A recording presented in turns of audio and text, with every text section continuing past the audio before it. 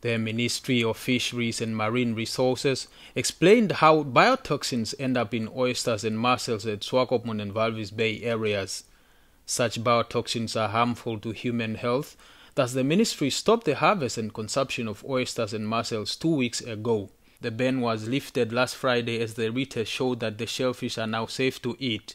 The reason why we warn the public and why we inform the customers is because of the biotoxins. Some of these biotoxins are extremely potent and it can kill people. Our staff goes out every Monday to Walvis Bay, to the aqua park, to take parameters, water parameters. We take oxygen level, pH, we take the temperature, and then we take water samples. And the water samples are analyzed in our laboratory here, where the phytoplankton is identified.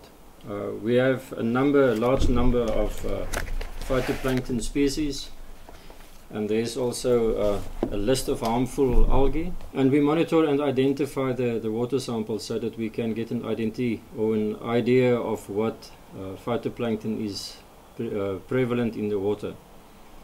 Some of these species are causing or they produce biotoxins under certain conditions. Both said even though oysters and mussels from the Walvis Bay and Swakopmund areas are now safe to eat, the Walvis Bay Mariculture Production Area 1 is still closed for commercial harvesting of mussels.